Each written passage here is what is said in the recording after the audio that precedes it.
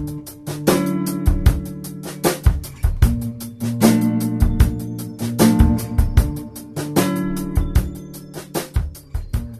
there everyone, Mr. Turner here, giving you an idea for a science experiment that you could try and replicate at home. So what we're going to try and do today is we are going to try and create a rainbow using some equipment that hopefully you'll have around the house. I'm sure you know that rainbows only tend to happen on rainy days. The sun's light shines through the raindrops and is split into the lovely colours, and that's that we see in the rainbow, and that's how we get a rainbow. And you actually can try recreating this for yourself at home. These are the kind of things that you will need. The first thing you're going to need is some water. Rain, of course, is water, so we'll definitely need to have water involved in our experiment.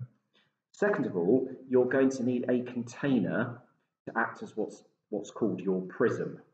Those of you who've been learning about 3D shapes, you will know what a prism is. Have a look for some plastic or hopefully even a glass container. Obviously, if you're using a glass, just double check with a grown-up that they know you're using it. This kind of plastic box, although it's quite good in that you can see a little bit through it, if I put it in front of my face, it's quite difficult to see me through it. And in the same way, the light won't go through this box very nicely. So what you really need to find is a container, maybe a bit like this bottle with olive oil in, that's a totally transparent type of plastic. Obviously wait until it's finished and nice and cleaned out. And of course, the other thing you might have lying around in your house is you might have a drinking glass. Again, just make sure you're careful with it. You need somewhere nice and flat to do this. Now, you can, if you have a nice sunny windowsill, simply fill up your container, not to right to the top, but with some water, and then put your container on your windowsill. And if you turn it right, you might need to experiment a bit with this. It's a good job because we are doing an experiment. If you turn it right, there hopefully will be a point where you can see a rainbow.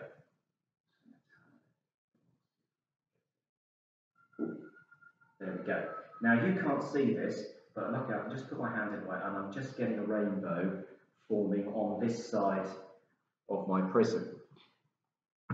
You will have to try a few different containers. You might have to try putting it in a few different places. It really helps if the room that you're doing it in only has the sun coming through one window. If you've got the sun coming through two windows, it's a bit more difficult to see. If you're really unlucky and it's a cloudy day, you can still do the experiment.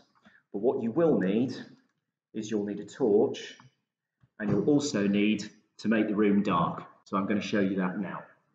So wind the blinds down so the room is as dark as I can make it. There we go, that's a bit better. And I try the same thing again. So here we go, I've got a square container this time. And all I do is I get my torch, don't shine it in your eyes, and I switch it on, and then I shine the light through the water in my, oh, there we go. And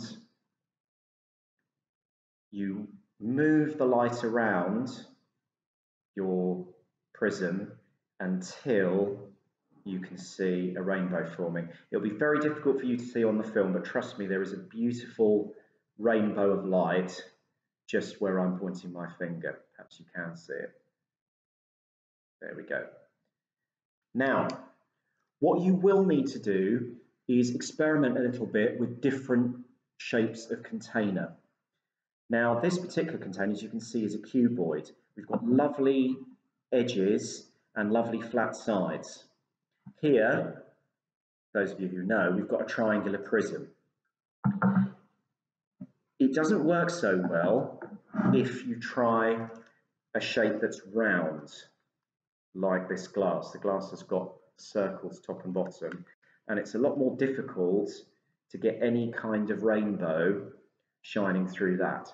So you'll need to choose your container really carefully. Make sure it is something that has got some flat sides and hopefully some corners as well. And make sure, as I said to you, it's that nice, really crystal clear, transparent plastic. Or if you can get it and a grown-up says you can use it, a glass. Good luck, happy rainbow making. Remember to write down some observations that you make. Write down what order you're seeing the colours in, from left to right or from top to bottom. Does it make a difference if you shine the light through the side or through the corner of your container? How easy to see is the rainbow if the room is bright? How dark can you make the room? The darker you can make the room, the better the rainbow will turn out.